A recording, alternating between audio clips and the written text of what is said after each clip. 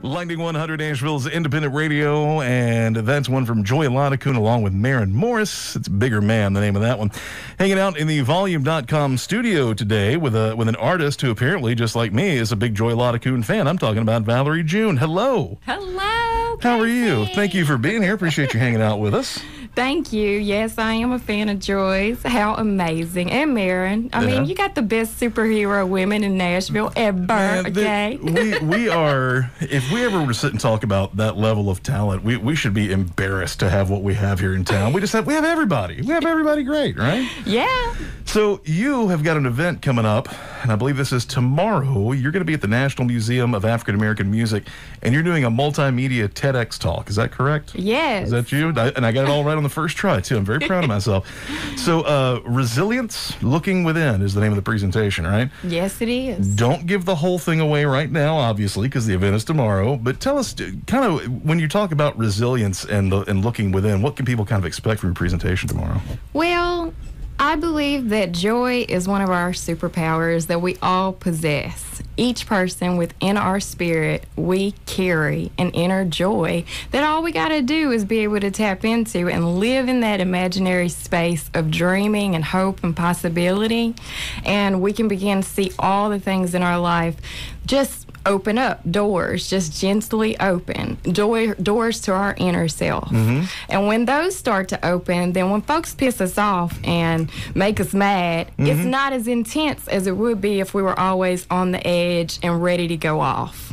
And so it's just finding a nice balance and really tapping into your inner joy and activating that superpower that I'm going to be talking about. That's cool. And this comes from your experience in life and as a musician and everything else, I would imagine? Of course. Absolutely. I have known some lows and some setbacks. Mm-hmm. And as a woman of color, of course, we struggle with our own issues in navigating life on this planet. And so I'm going to share some of that at the African American History Museum. And that is tomorrow from 7 until 9. I know War and Treaty are going to be a part of that, too. I love, your face just lit up, and when I saw it, that's kind of the reaction that I had. I love the War and Treaty. First off, the music is just phenomenal, and I've gotten to do a couple things around them where you just get to sit and talk to them for a few minutes. You just feel good when they're in the room. You know, they're just amazing. And, the thing about them that I love the music, and I also love their spirits. Mm-hmm. I constantly communicate with them via text, and they, text me as well. And we just keep each other lifted. Yeah. And it'll just be something simple like, I love seeing your light shine, or you're doing excellent, just keep going, those kind of motivating things. Yeah. And they carry that energy. That's how you know you're dealing with good people, when they take that few seconds out of their day just to check on you and send some of that your way when they don't have to do it. That's how you know they're really good people, right? I know. Very know. Cool. Right on. Well, I notice you have a guitar with you, and I feel like if you're in here with a guitar and I don't ask you to play, then I'm really screwing up. So, would you like to play something for us? I will. I'll play a song called Smile. All right. We got Valerie June live on Lightning 100 here in the Volume.com studio. Here we go. All I could do was smile. Life started keeping me, getting me down.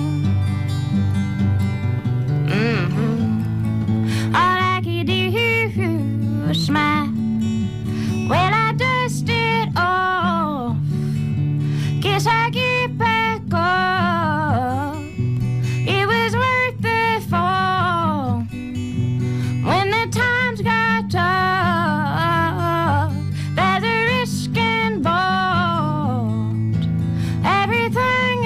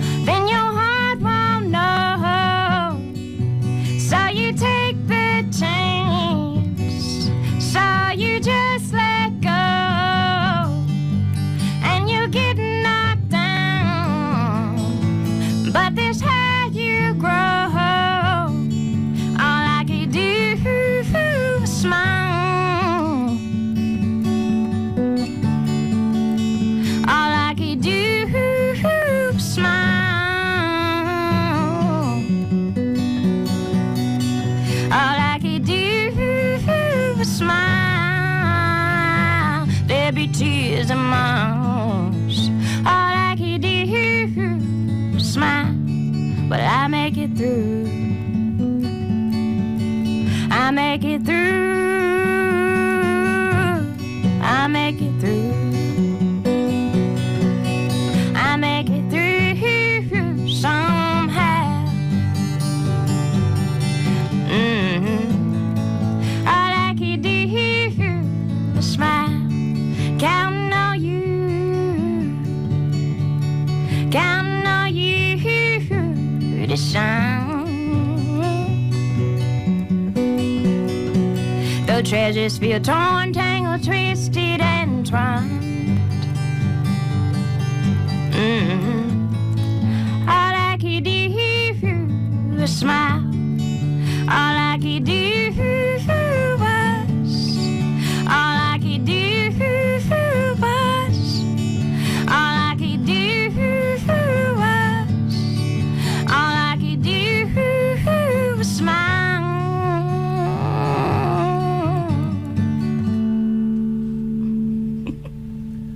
I can't believe they let me call this going to work. You know what? Hanging out in the volume.com studio on Lighting 100. Valerie June there doing one called Smile. She'll be doing a multimedia TEDx talk tomorrow over at the National Museum of African American Music. Smile is the name of that one. And there is a video for that song. Oh, yeah. And I love the video for this song. It is... First, you're kind of playing like a waitress in a diner. Is that Yes. sort of where? And tell a little bit about the video, because I want people to check this out too. Well, it was filmed here in Nashville, so some of the scenes might be very familiar to y'all. Over at the Dive Bar Hotel over there, I think it's Dickerson in that area, and it's the coolest little bar. I tell you, we had some amazing dancers. Sonny was the choreographer, and I said I want to make an '80s music video where we just dance like crazy and we get down. And I had a wonderful girl as a stylist here. Her name is Portia, and Laura and Tony filmed it, her directors here, and we just got down. We had so much fun, and there were amazing smiles all day. And they made me this gigantic wig that looks like one from the 80s that Janet Jackson or Whitney Houston would have worn. I know the one you're talking about. It overtakes me. Yep. I mean, it's huge. And I'm assuming this is there's a point in the video where there's sort of just some quick shots of people dancing in like different eras and styles and that kind of thing. And I'm assuming you're talking about the kind of an 80s infused one with just hair just for days. It's right? all hair. Yeah. And I noticed too, like it's such a happy, positive thing. Like even there's one of those, and I think it's one of the ones that has more of like a 70s influence, but I caught in the background, there's a smiley face made out of, I think it's mirror balls and like a wall sconce. A disco ball smiley face. Yes, that is amazing. I love it.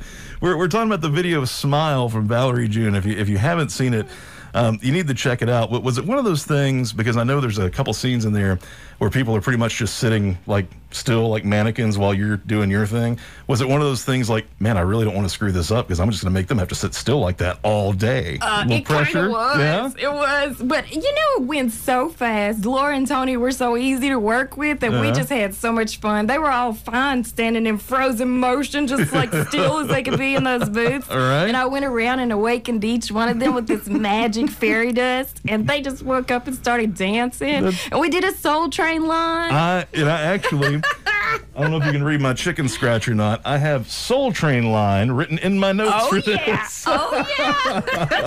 That was, you can never discount a good Soul Train line. Even here in 2021, you got to have them every now and again. It's good for the soul, right? It is. It's soul music when you got a Soul Train line. Right on. We're talking to Valerie June on Lightning 100 to the volume.com studio, and you brought this in and gave it to me, and I wanted to ask you about this. You are a published author, correct? I am. Yeah, I'm holding it in my hand right now, Maps for the Modern World. Tell people what this is I'm holding. Well, it's a book of poetry and insights and essays that I wrote, and it came out about a month after my new record, which is The Moon and Stars Prescriptions for Dreamers. And both of the projects are pieces that I put out into the world with the hopes that people might be inspired to like live their light and shine as brightly as they possibly can. So I call them my little seeds of light. Nice. And I just put them out there, and there's little positive messages in there and things that keep you going when you're feeling low. Do you ever frown? Hell yeah. Oops, I'm sorry, I wasn't supposed to cuss on the show. That's okay. That's okay. We can let that one go. Okay. We can let that one go. That's okay. That's all right. Look, I will be on the floor in tears when I need to be, and I get it out. And I sit with my pain and I sit with my trauma and I process it and I look at it from all angles. And then I'm like an alchemist who turns the, metals all to gold. I'll take all of that darkness. Things. Yeah. And I will transform it into something I can use. I use it like fuel. I'll bet you we'll probably hear about some of that, I don't know, resilience, maybe looking within tomorrow. Exactly. I think that's why they call me. I think that's what it is. We need a multimedia TEDx talk exploring the theme of resilience looking within. Who can we get? I'll bet you Valerie June will come do it. That's exactly, that's how you get booked. You got to do it. I like that. We are hanging out with Valerie June here in the Volume.com studio. When Call Me a Fool came out, I'm one of those people, I just live and breathe and live and die records. That's just me. That's how I'm in this line of work. So when that album comes out, doing my research, looking, hey, what's on it? And a name jumped out at me, and I would be remiss if I did not ask you about Carla Thomas. Oh, my goodness. We're talking about my fairy godmother, okay? Okay. She is the queen of Memphis Soul. Yes, she is. And to me, just a queen all around. And let's be clear, that Queen of Memphis Soul thing, that's not a marketing gimmick. That's gospel. Yeah, it's the gospel truth. I think it might be written somewhere in Genesis. Carla Thomas. Well, I think maybe the Book of Rufus. Carla Thomas. The Book of Rufus. There you go. The Book of Rufus. See? I like that. We're getting deep, like and I like that. I like that. So how'd you hook up with Carla Thomas? Well, I lived in Memphis for about a decade. And as I lived there were many times when I would hear that Carla was playing, but I wasn't really able to go up and meet her at those shows. And so I called Boo Mitchell, who owns the Royal Studios over there where his father was, Willie Mitchell. He did all the stuff for Al Green and all of them. And I said, Boo, do you know how we can get in touch with Carla? And he said, yeah. We got to get in touch with her sister, but she's going to hook us up. And we got in touch with her, and I was like, Carla, please sing on my record. Please. I love you. I love you. I love you. And the world needs to hear your voice again. Yes. And I'll tell people right now, and there you can go and, she did some stuff with her dad's Rufus Thomas. There's stuff with him, stuff she did with Otis Redding. I would recommend to anybody, and I want you to correct me if I'm getting this wrong too. Anybody, Carla Thomas or particular era of like soul and R&B type stuff, go to your favorite independent record store and find yourself a copy of Watt Stacks. Oh, yeah. That's where you start. That is your education, and pay special attention to Miss Carla Thomas on Watt Stacks. Watch the video, too. Yes, absolutely. It's so good, that video. Thank you for coming to our Music History Podcast with Casey and Valerie June here on Lightning 100. I always love it when things go this way. I love this. Very happy. I do, though, I guess I have to be professional and ask you to sing another song. Could you do that for us? Sure, I can. I'll actually sing the one that I sang with my fairy godmother, Carla Thomas, on the record, Call Me a Fool. All right. Because there's so many times in our life where we might have a dream or something we want to go for. And we got to tell the world, when they tell us, nah, you can't do it, you can't make it, we got to tell them, well, you can call me a fool because I'm going to do it anyway. Here we go. They call me a fool. They call me a fool. A heart forlorn, a heart that's scorned, a new love born.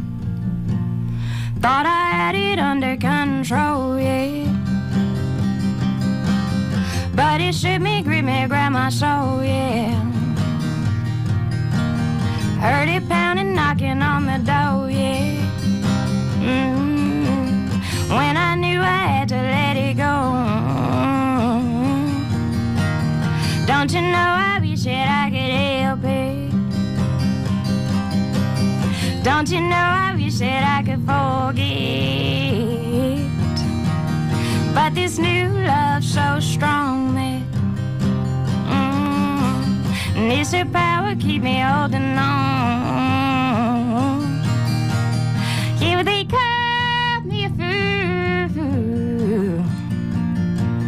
darling, they call me a fool for your love, baby.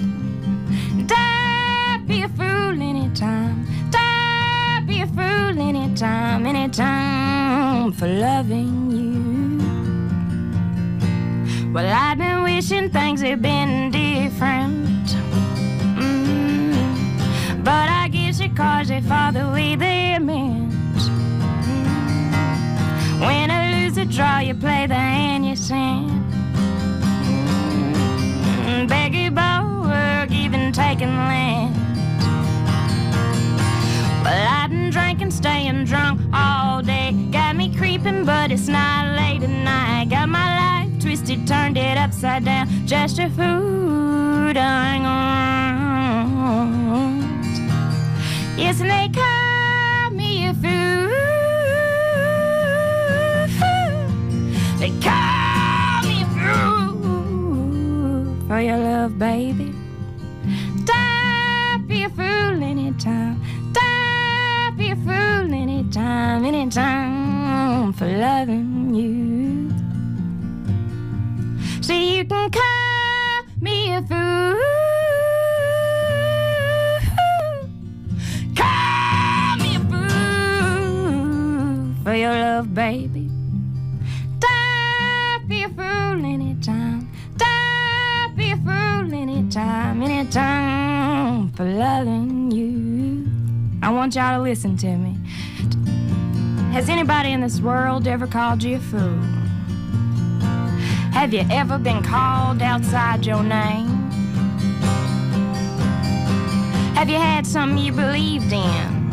Something that was beautiful, that you just needed to go on and trust yourself on? You gotta go and let the world call you a fool. Call me a fool. Call me a fool for your love, baby. Don't be a fool anytime. Don't be a fool anytime, anytime for loving you. Thought I had it under control, yeah.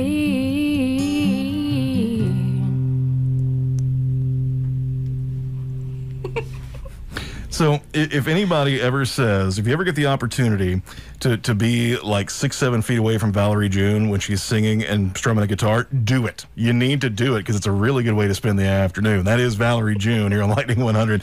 Hanging out in the Volume.com studio. A little Call Me a Fool there. That's what we were talking about before she played it. Carla Thomas is on that one. You've heard it all over the radio station. And Valerie June is going to be at the National Museum of African American Music doing a multimedia TEDx talk with Resilience Looking Within. That's going to happen tomorrow from 7 until 9. Warren Treaty going to be a part of it. Marie Shields. Marie Shields is the Nashville Youth Poet Laureate. I believe I'm getting that right. And then Tamar Smithers is going to be there as well. Thank you for hanging out with us. It's, it's cool to get somebody who's really talented, but then you get somebody in here who's like singer, songwriter, guitar player, and after talking to you, I think you might be someone who just brings their own light source wherever you go. Yeah, I'm feeling good about me and the sun hanging out. Well, me and the moon. There you go, right? Very nice. Valerie June, thank you so much for coming by. We do appreciate you for being here. Thank you, Casey. Y'all have a good day. All right. Back to it in just a little bit. Some of that local lightning with Philip Michael Scales next on Lightning 100.